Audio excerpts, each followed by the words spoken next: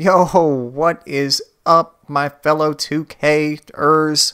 It's your Popboy, and you know what time it is. It's time to make our AI teammates smarter, more effective, just better defenders. Alright, that's what it is. It's defensive settings episode number 5. It's time for on-ball screen settings. I don't even need to tell you guys how important these ones are. Let's just get to it. Let's go ahead and start with the hedge settings. Alright, the first one we're going to take a look at, our first choice is going to be no hedge. Of course, the hedge defender is not going to be hedging at all, so he's just going to kind of hang back and chill. So this is a horrible defense to defend the pull-up, of course, but what's funny and pretty dumb is that this setting doesn't even do a good job of defending the drive either. And that's supposed to be the whole point of using no hedge, to have the hedge defender kind of play it safe and make sure he doesn't get blown by. I mean, you're seeing this here. What is that? I mean, do something. He does nothing the entire play. He just watches the whole thing unfold. So that's a negative on that one. And by the way, it's a very similar concept with the stay attached setting. And if we put this on yes, you'll see a very similar effect to what we just saw. And that's why we're always going to want to go with no, okay? Even if they have somebody like Ryan Anderson, somebody like that, it's still just too costly to our defense to completely take the hedge defender out of play. And you'll see there are other defenses we can play that do a pretty dang good job against the pick and pop, but they don't completely eliminate our hedge defender. And speaking of that, let's come back up here to the hedge settings and take a look at the catch hedge option.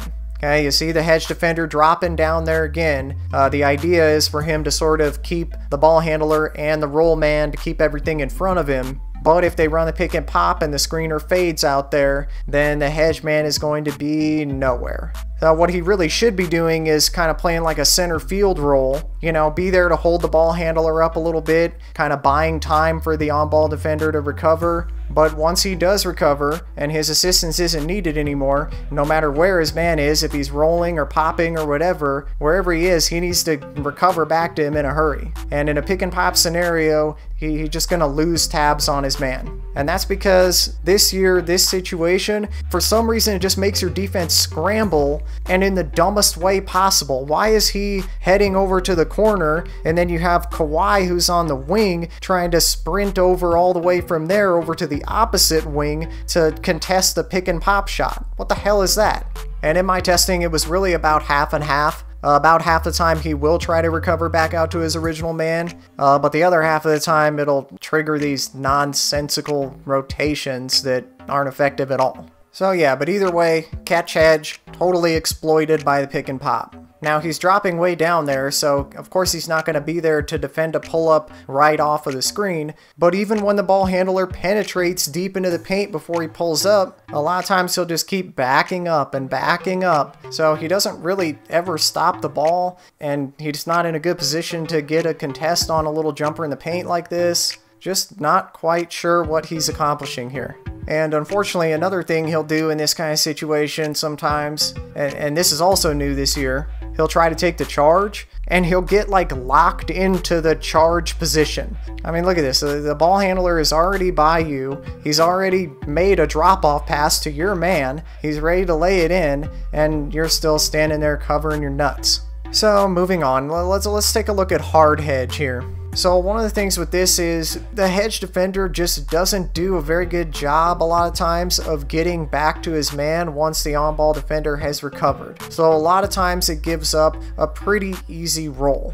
Now, another thing that he'll do on hard hedge is problematic is the hedge defender will step out there and hedge too early. And this obviously is going to give the offense an easy slip opportunity. I mean, look at Holiday there. There's nothing holding him back. So we've seen this before, right? The CPU not doing a very good job of executing the hard hedge, being a little too aggressive, and it's leaving our defense exposed on the back end. So that's not breaking news, but this right here, guys, this is brand new. Unfortunately, this is brand new to 2K19, and it is by far the most annoying thing, the #1 reason I would never have the CPU run hard hedge. And that is, I know you guys are going to feel me on this, it triggers way too many on-ball steal attempts. And I think I speak for all of us when I say, oh dear God, please make it stop.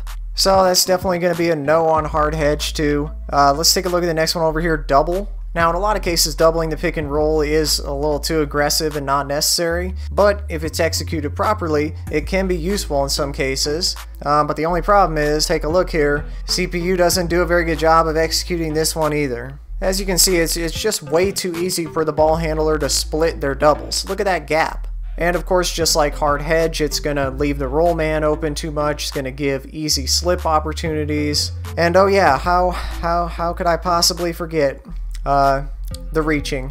The reaching is also a problem when you have it on double. It's actually worse. So double's out of there too. I wouldn't even use it situationally. So yeah, that's that's really going to leave us with one other option. We got soft hedge. I mean, just by process of elimination, if nothing else. But actually, I was very impressed when I tested this setting. It was pretty damn good. So you'll see the hedge defender is going to step out there. Not too far, not too early. He's not going to absolutely tackle the ball handler trying to steal the ball from him. But he's just going to slow him up a little bit, stop him from turning that corner, just buy the on-ball defender enough time to get through the screen and recover back to the ball handler. Okay, and most importantly, the hedge defender does not lose tabs on his original man with this setting. And it really doesn't matter where the screener goes, if he rolls or if he pops. The hedge defender does a good job of sort of keeping one eye on him as he's taking care of his hedging responsibilities, and then as he gets done with that, he pretty much knows where he is and he gets back there. It's just good, solid, smart coverage. You could just tell that the hedge defender is aware of all of his responsibilities and he's trying his best to do it. That's a whole hell of a lot more than we could say for any of these other options. So soft hedge, that's the one. And of course, we're going to want to do the same thing for the hedge center. All right, so we got these three done. Now we just need to take care of the on-ball screen settings. So this concerns the on-ball defender. What is he going to do when he gets hit with that screen? So let's go ahead and knock out a couple of these real quick here. First one, switch. Obviously, the concern is mismatches. So I would not use this option unless you have a very versatile defensive lineup on the floor and you feel like basically all of your defenders can defend 1 through 5, which is pretty rare, especially this year with post players having more of an advantage than they've had in the past. Okay, the next one over here is ice.